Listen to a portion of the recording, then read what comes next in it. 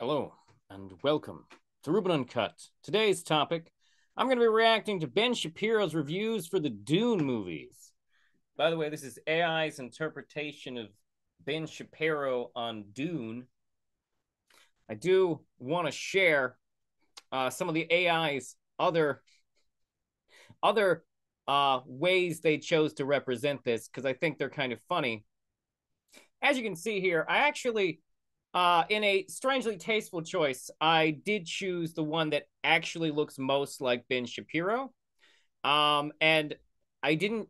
Turns out when you combine Ben Shapiro's face with Timothy Chalamet, they look kind of like Natalie Portman. If you're looking at this,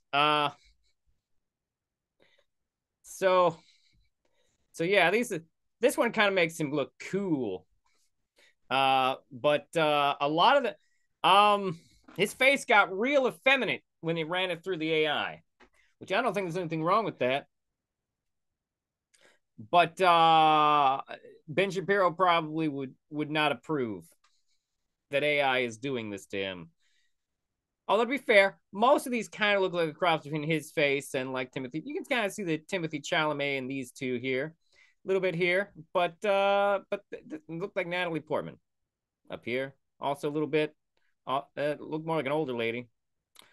But we're not here for this. We're here to see what Ben Shapiro thought of Dune. Now, I am going to play both because they're only 8 minutes apiece. Why not, stretch it out a bit? Alrighty, today we are going to be reviewing Dune Part 1. First, this video is brought to you by Ring. Yeah, I don't give a shit about Ring. If there's an ad that's about to happen for that, I'm going to edit over it. Real quick, though, I do feel like there's some context that's worth noting here for those not familiar with Ben Shapiro. Ben Shapiro previously reacted to his Barbie review. I would have reviewed to his Oppenheimer review, but I got tired, and the video was like 48 minutes long. It was the Barbie combined with Oppenheimer review. But this should be interesting because Dune, as a book and a movie, is very critical of a couple of different things that Ben Shapiro is kind of pro, which is it kind of presents religion as a conspiracy used to control us. Dune also, not the best look for religion. Ben, of course, is very pro-religion. So we'll see what he thinks of these movies. It could be hilarious, or this could be hugely boring, to be completely honest. Me and Ben Shapiro only agree on one thing, and it's that we love Batman v Superman. Although I highly suspect that his takes are terrible. I haven't actually watched the video. I just know that he tweeted that he liked it, but I assume there's a video for it. So let's jump into Dune. This is part one. I'm obviously more interested in what he says about part two, which is the much more damning of religion part. Well, let's see.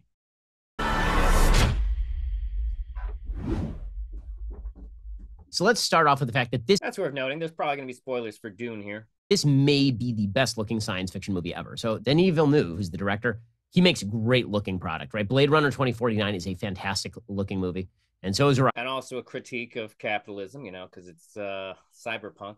So far, no lies found so far from Ben. And this movie is just spectacular looking. Like from beginning to end, every shot is a piece of art. It was sort of described by a lot of folks as David Lean style shots of the desert. That's correct. I mean, it does look like Lawrence of Arabia, which makes sense because the plot is kind of like Lawrence of Arabia. But the color scheme... I'm going to say I've not seen Lawrence of Arabia. No point of reference for those comments. Scheme is wonderful. Every shot is beautifully constructed. The special effects are great. You see every dollar on the screen. There's some movies where they cost $1 bajillion, and you're like, really? The sci-fi elements here look crappy. The computer generation looks awful. He is lit. Okay. No, let's see what other movies he shows in this. Okay, we got to talk about this. I'm sorry, but who is fucking editing this shit? Who's your editor, Ben? You just showed CGI clips from like literally like 2000. What is it? 2003. You had The Matrix Reloaded there and The Mummy 2. Like those movies are old as fuck right now, man. Even when Dune Part 1 came out, those movies were like almost 10 years old. You could have picked more recent movies. Everything just looks first rate, looks great. And so just on a pure aesthetic level, it's a beautiful movie to watch. The acting is excellent across the board. The score is overwrought. I like Hans Zimmer, but Hans Zimmer basically just takes the Blade Runner 2049 score and just plops it right in the center with some very high-pitched singing and some throat singing from like Vikings or something. I think that the score is overdone because the movie. All right, so this is Ben's first L, taking shots at Hans Zimmer's score. Hans Zimmer scores are always great. Shut your whore mouth. Overdone because the movie is so weighty that you don't actually need to make the movie weightier by use of the score. It's a very dark movie. What?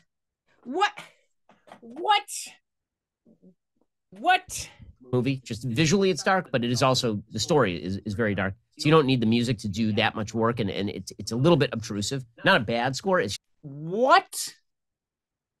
Ben, your complaint is that the music is tonally coherent with the rest of the film? Ben, do you just want to have something negative to say here? And you're like, oh, I'll pick the music. Yeah.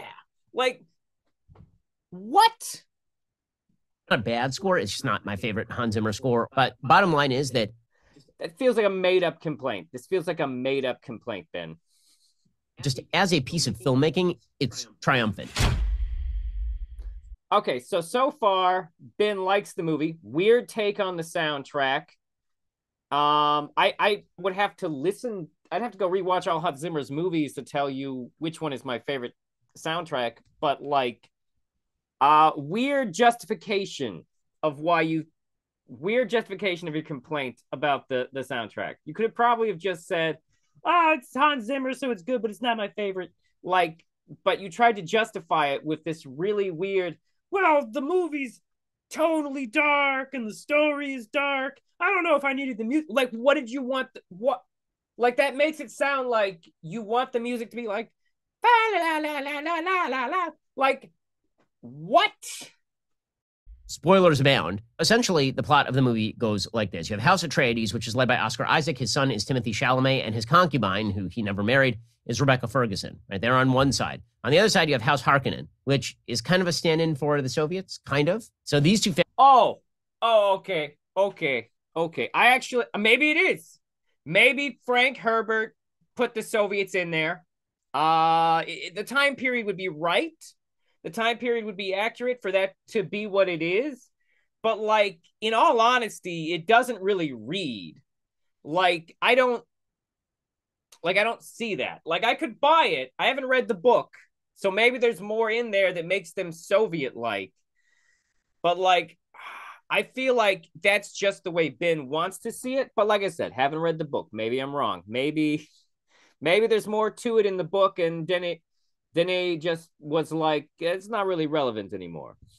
Two families are fighting over the planet Arrakis. The Harkonnen had dominance over the planet of Arrakis for some 80 years. And now... I called them space Nazis in mine because that's really more what they feel like to me. Like, they don't... I don't know. Their behaviors, their actions, they read more... they don't read very communist. Like, even, like, the ways in which the Soviet Union was terrible don't really align with the actions of the Harkonnens. Like, I just don't see any clear parallels other than the fact that they're totalitarian. That planet has been taken away from them and handed to House Atreides by the Emperor. So you never meet the Empire. You don't know who the Emperor is. What you do know is that he is afraid of House Atreides gaining support and then presumably taking power. So what he does, he sort of puts them on Arrakis in order to generate what is the most valuable commodity in the universe, which is called spice. Okay, now, spice is essentially the oil of the universe, right? It is this property that allows people to fly for interstellar periods of time. It is also a hallucinogen, and it's holy to the people who live on Arrakis, who are known as the Fremen. The idea here is that House Harkonnen... I noticed he avoided the word drug. It's a drug, people. But he did say hallucinogen, so I'll give him that. Harkonnen is going to attack. The Empire is going to quietly support House Harkonnen, and the Atreides are going to go down. So there's a lot of ins and outs there. You meet a lot of different characters. You meet the Fremen leaders, one of whom is played by Javier Bardem, who's actually pretty terrific. You have Jason Momoa, who plays... Very casual compliment to one of modern cinema's most celebrated actors.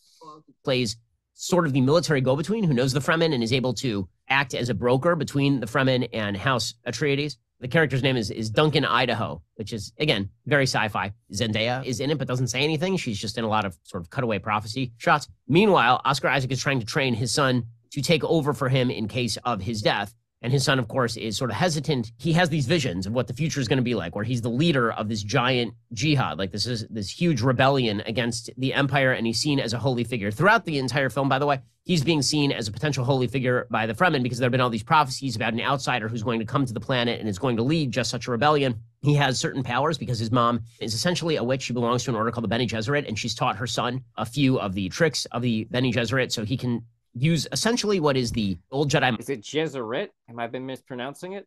Maybe. I don't know. I heard it in a movie. I blame their diction. Mind trick on people. He can speak to them and make them do what he wants to do by setting his voice to a certain timbre. He kind of fulfills the basic notion of what this messianic figure on the planet is supposed to be. Oscar Isaac's plan is that he's going to get to the planet and he's going to make common cause with the Fremen. They're going to allow him to mine the spice that they need, and he's going to basically leave them alone. And there's a pretty intense scene where there is a sand trawler that is picking up the spice and mining the spice, and it's attacked by one of the sandworms. And it's a pretty amazing scene. It's an amazing looking scene. House Harkonnen ends up attacking Arrakis. The giant, pretty spectacular looking battle ensues. The House of Atreides goes down. Oscar Isaac is captured. He is killed, but not before he poisons the head of House Harkonnen with poison that is hidden in his tooth. And meanwhile, Timothée Chalamet escapes to the desert with his mom. And he has this vision in the desert, and he is very upset about this because his mom made him a freak, and he doesn't really want to take up this mantle. But he realizes that they have to survive, and so they wander out into the desert, and they are trying to find the Fremen. Okay. All right. This is whatever Ben Shapiro didn't like about the movie is about to be explained now. This should be interesting.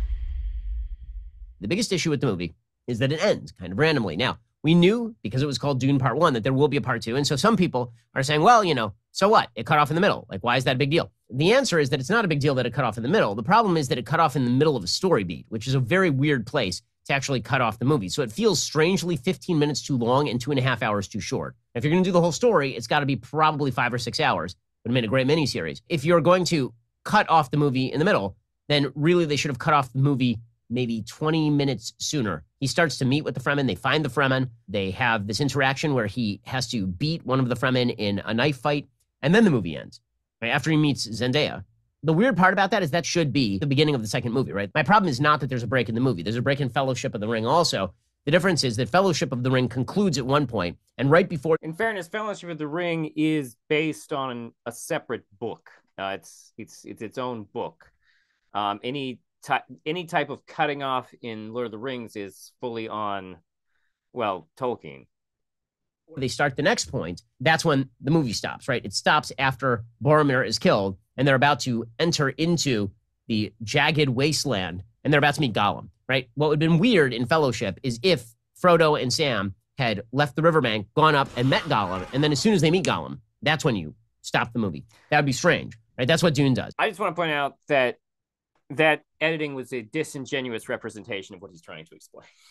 That's what Dune does. It would have been better to me if they're in the desert, he gets out, they're searching for the Fremen, but things are as desperate as they can be because his dad is dead and because Harkonnen has taken over the planet, and that's sort of where things break. Instead, they break, I think, in the wrong place. My problem isn't the break. My problem is that the break is in the wrong place. Alrighty, we'll get to more on Dune. Okay, so I'm not going to say that I disagree with that entirely. Arguably, it would be a cleaner break to make it there.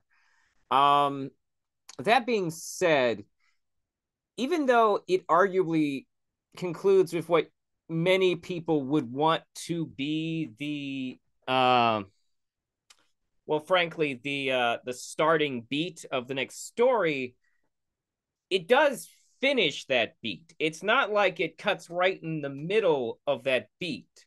It ends with him encountering them, meeting with them, gaining their trust, and then it ends. So that beat actually is concluded. Now, the beat that it takes us to next is them on their journey, with the Fremen on their journey to take him back to like the city.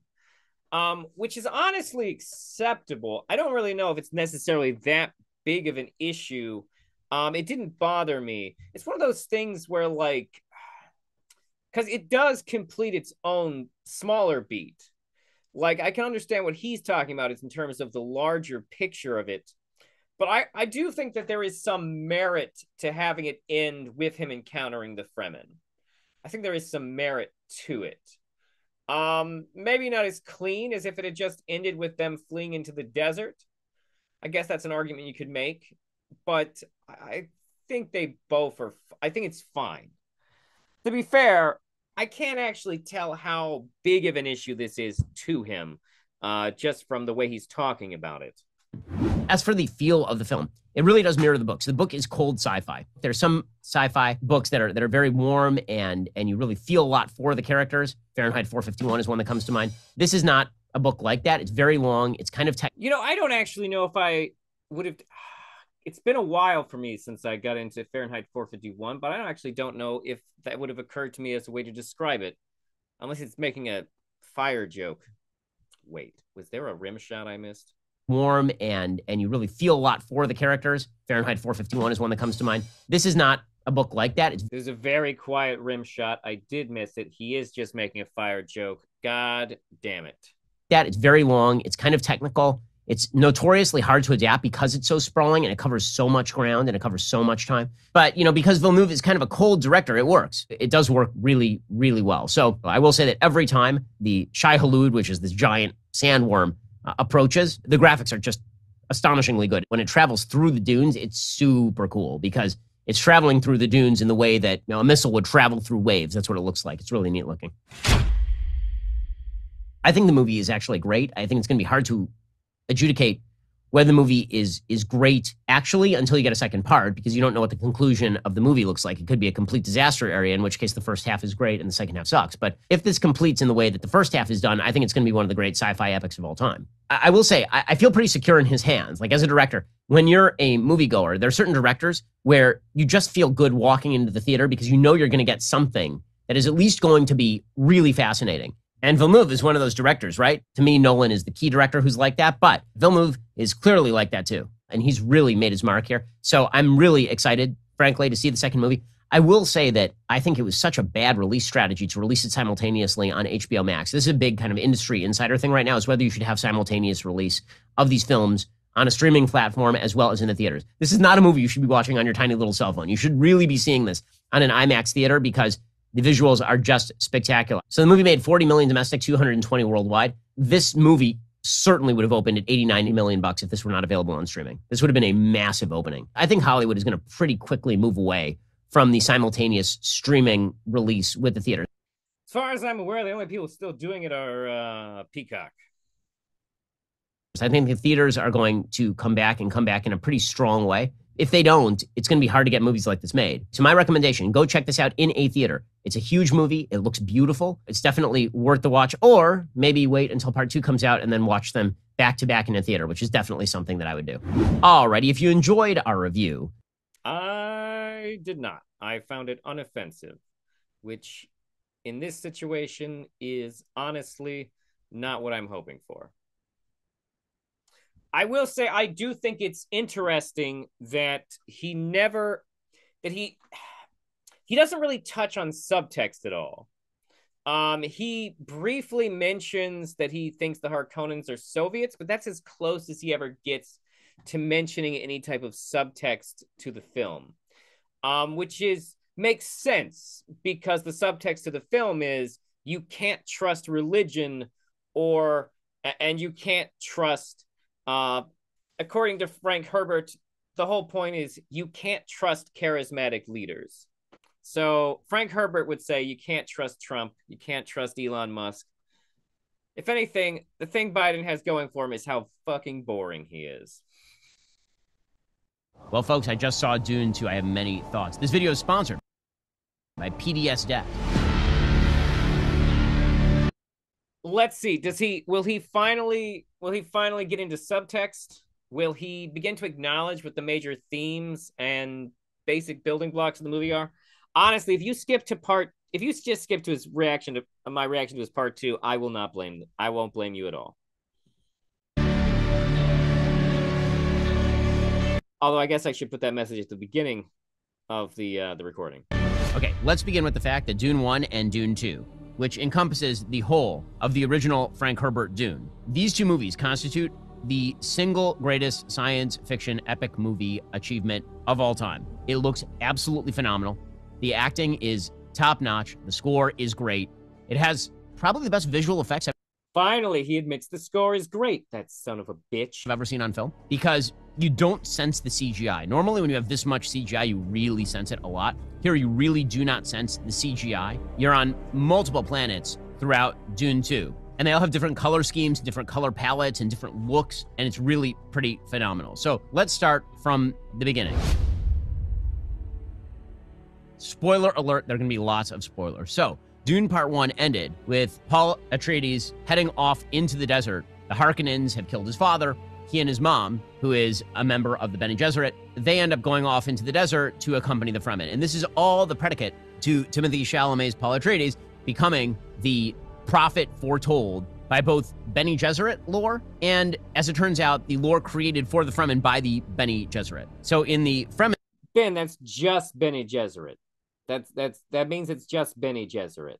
I feel like he's going to miss the point.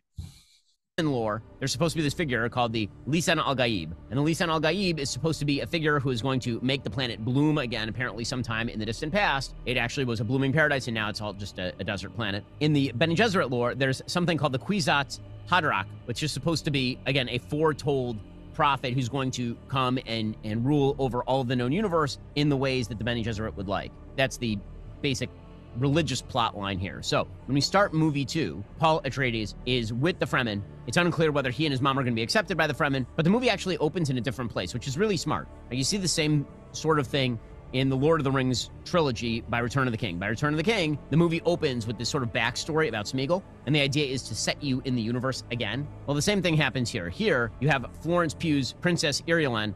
I actually hated that part of Return of the King. I'm sorry. I have a lot of issues with Return of the King. I have a lot of unpopular opinions about Return of the King. That scene's not terrible. I'm sorry, I came off way harsh there. I didn't hate it. I just have issues with it. I would have to rewatch. I need to rewatch The Lord of the Rings. I don't know when I'll do that, because if I rewatch them, I'd probably want to watch the extended cuts because I've never seen them, and see how I feel about the movies afterwards. But it was actually a series where my enthusiasm diminished after each film a little bit. I love the first movie. Actually, I actually really enjoyed the second movie. The third movie, I was just like, how are they still in this one fucking mountain? Like, the Two Towers actually does end at a weird place, and then it's almost like the reverse of what Ben complained about with the first Dune movie, where like we then spend so much of the third movie doing a thing that I'm pretty confident was mostly concluded in the second book. Very annoying. Like I said, I need to rewatch it. It's been a long time. This isn't supposed to be about Lord of the Rings, damn it. Who is reading from her diary, explaining what just happened in the last movie for those who missed it. So the idea was going to be that the Emperor was afraid of the Atreides family, and so he gave the ability to the Harkonnen family to kill off all of the Atreides. But they missed Lady Jessica, and they missed Paul Atreides, and now Paul Atreides is running around and making trouble for the Harkonnen family, and by proxy, for the Emperor. Fuck your ads, Ben. The first half of the movie, maybe, the first third of the movie, is dedicated to Paul becoming Fremen, to being accepted as a Fremen, to learning the ways of the Fremen and stances with wolves. He's becoming fully engaged in the Fremen culture, everything from how to properly sandwalk to how to ride a sandworm. He's not a Mary Sue, right? He's been trained in actual combat by the top commanders. I feel like the term Mary Sue is one of those terms that is now becoming just a buzzword, where we're getting a little bit too obsessed with it. Like, Ben felt it was very important that people understand that Paul Atreides isn't a Mary Sue in his civilization, and then he goes and he learns combat from the Fremen also. But also, he makes not stupid decisions. So he gets to the end of the film, and he's in love with Shani, but he doesn't stay with Shani. He understands that his only shot at being Kwisatz Haderach is to marry the daughter of the Emperor. Paul actually understands this. Whoa, Ben. Whoa. Hold up. Hold up. Hold up. That's a lot to unpack already. First of all, Ben does not understand Dune because he thinks it's good for Paul Atreides to do this, which means that Ben unironically thinks the prophecy is real, which is not the point. The point is that the prophecy is a manipulation. The movie does, not to be fair, the movie does a good job of like balancing the perspectives on like between the people who are clearly manipulating the situation. Like, that's the thing, is we see his mother's politics. Like, this is a manipulation. This prophecy is not even originally part of the Fremen's religion. Like, that's the fucked up thing. And also, he doesn't even want to do this. Like, Ben just skipped over a huge part of the movie where he does not want to be the Messiah. I'm going to say Messiah because it's easier to say than those other fucking made up Dune words. He doesn't want that. So like a good portion of the movie is about how he does not want to be that person. The strategy, and he understands that his political ambitions are going to have to come before Shani. Okay, so they get taken in. The Fremen decide that. The thing is that him marrying that chick is more of a political decision, and he understands that he benefits from that. But I don't think he's actually trying. Like, this implies that he is leaving Chani. Ben, I don't think that you understand royalty. Like, his best case scenario is he marries this chick for political reasons and keeps banging Chani. Like, it's Chani at the end of the movie who's like, I'm sticking to my beliefs. I'm sticking to my guns. I know that this is all bullshit, and I'm pissed at you for going along with it. Like, Chani is definitely taken aback by that moment. It is definitely jealous. But in all honesty, I don't think the marriage is the main reason she leaves. She leaves because he is choosing power over her. Now, she doesn't realize that he has this mentality of absolute survival, and this is what he believes he needs to do to survive. But Lady Jessica is going to become the Reverend Mother of their tribe, which really helps a lot since it allows her to spread the propaganda that her son is in fact the long-awaited one. Meanwhile, Ben, do you understand why that's important thematically? Paul Atreides is really split internally as to whether he should take up the mantle of Kwisatz Haderach or whether he should basically just fight alongside the Fremen. The reason for this is because he's been having all these visions, and he sees that if he becomes... Okay, Ben, I apologize. You were covering this part. You just, for some reason, did it non-chronologically. The leader, if he becomes the Kwisatz Haderach, or... It's still fucking weird, his representation of Messiah figures, though. If he becomes Lisan al-Gaib, that he is going to cause untold suffering. There's one performance in the movie that the movie really relies on in a heavy way, and that is Feyd-Rautha. Feyd-Rautha is the Harkonnen nephew who is supposed to be the big baddie in this movie. So the second part... I feel like we skipped over a period there somewhere. ...of the film is the introduction of the big baddie, and then the third part of the film is the culmination of the battle. I only have a couple of problems in terms of the film. Christopher Walken as the Emperor is weird and takes you out of it. It's like, oh, hey, I'm the Emperor. And like, what are you doing here? We couldn't... I just want to say, like, this has more to do... What he's describing right now with Christopher Walken actually has much more to do with the way people perceive Christopher Walken. Christopher Walken's performance is actually very subtle and toned down from what you would normally expect from Christopher Walken. Like, he honestly barely speaks a lot of the film. Like, he's often seen more than he has heard. At least if you percentage his total screen time. But like, I think this is unfair. I think that Christopher Walken, I understand why people have been pointing out Christopher Walken's performance, but honestly, I didn't like it's not like he's walking in here doing his most Christopher Walken-y thing. Like, he doesn't do anything stereotypically Christopher Walken-y. He's just talking, people. Found like anyone else old in Hollywood? Like, literally no one? Aside from that, the only other problem with the film is that when you finally get to the final battle, it's so unbelievably easy for Paul Atreides and his forces to just wipe out the Emperor and all of the Harkonnen forces. I I mean, honestly, they had some pretty big advantages. They dropped a nuclear missile on their airfield, and then instead of just coming in on foot, they came in on giant fucking sandworms, and basically took out all. They basically destroyed all of their opponents, most of their opponents' artillery and stuff. Like, the battle also goes on for a very long time. Like, it starts during the day, and we still see fighting at night. You wonder why they didn't do it earlier. And this is actually projected earlier on in the film. You see Paul, who's spending an awful lot of time with the Fremen, attacking various spice machines. And I just kept thinking to myself, the attacking weaponry is so much better than the defending weaponry that I don't even understand why this war is a competition. So the ease with which the last I don't know if I agree with that entirely. Battle is fought makes it somewhat anticlimactic. Most of the combat is swords on swords. Like, most of the combat is literally sword on sword combat. So I don't necessarily know if I agree with this complaint. And so you're wondering, how did the Harkonnens take over this entire planet? Now, put aside that particular qualm, the movie looks spectacular. Now, because they're trying to play up the conflict within Paul Atreides about whether to become this prophetic figure or not, that is turned into a broader conversation about whether religion is itself a myth or whether religion is... Could it be about to get interesting? Is a manipulative tool, or whether religion is a reality. Okay, other political things, there's one political thing that they don't even know that they're doing, which this happens a lot to Denis Villeneuve. His movies turn out to be shockingly pro-life. In this movie, because Lady Jessica is pregnant, Lady Jessica is talking to the fetus the entire movie. They show the baby in... What?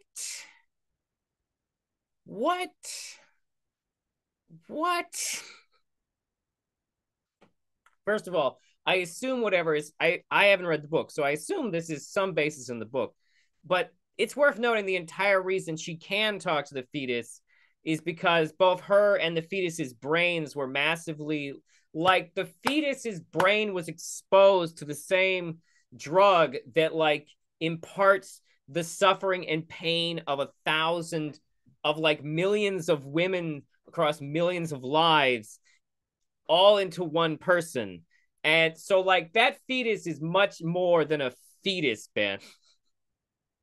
Also, you know, she could just be tripping. She could just be fucked in the brain from taking the drug. But, like, Ben sees what he wants to see. In utero? Like, that is... Like Evil Dead is a pro-life movie. Like, a clearly anti-abortion film. This is just weird sci-fi stuff, Ben. It's not a cluster of cells. That is an actual character in the film. The baby is much further along than being just a cluster of cells. Also, he's being disingenuous in that comparison. Case, everything is being set up for part 3, and apparently there's going to be now like a 2 to 3 year delay between this movie and the next movie. So it's very much like Lord of the Rings. They're going to wait to see how this one does. It's going to make all the money. The best thing about Denis Villeneuve or Christopher Nolan, the best working directors today, is that they put on the screen all the money. So this film cost about $190 million to make, and every dollar of it is on the screen. And this movie demands to be seen in IMAX. You need the rumbling of the ships. You need the big sounds. You need the deafening sound of the thopters. You need like all of the elements of the film. As a piece of world building, it's the best world building that I've seen since Lord of the Rings. The acting is universally good. You know, I had a lot of critiques of Timothée Chalamet in Dune 1. They're alleviated somewhat in this. Again, I think that the biggest problem with Timothée Chalamet... I don't remember him saying any of those in his review. We just watched it, right? Did he say anything about Timothée Chalamet? Well, I'll know in the editing. Is he's just very skinny. I mean, it's weird to say that, but if he's... Ben, you shouldn't be throwing rocks in that glass house there. He's supposed to be this kind of prophetic, fiery figure, then him being this incredible fighter and weighing maybe 92 pounds soaking wet is sort of a strange thing. But first of all, Ben, he looks at least 120 pounds. Second of all, Ben, I mean, did you see their fighting style? It kind of makes sense. They like roll and tumble and flip over people and stab them with knives. Does he play it well? Yeah, I think he upped his game for Dune Part 2. Overall, 5 out of 5 stars. Really good movie. Really interesting movie. And again, if they don't end up making a Part 3, it will live on its own as a fulsome film experience.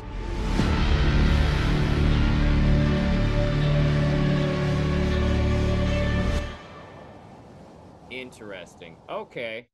Okay. So that was interesting. At least at the end there. Very interesting there at the end. So, I mean, it was kind of exactly what I predicted.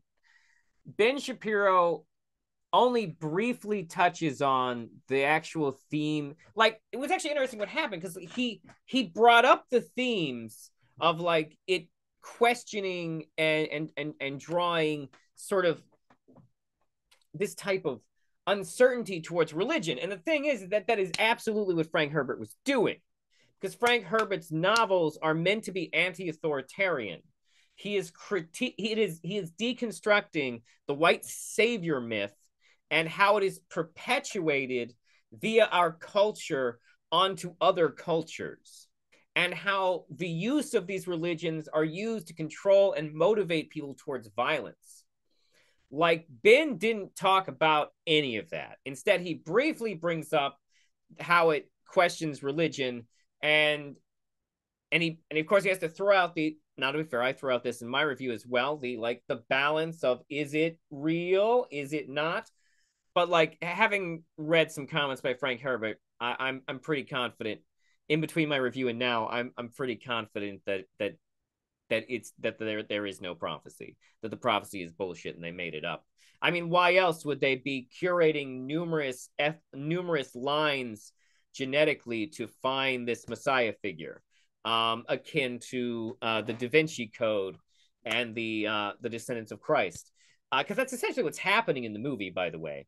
Ben didn't really touch on any of that, maybe because it's part of the criticism of religion. And Dune 100% is a criticism of religion.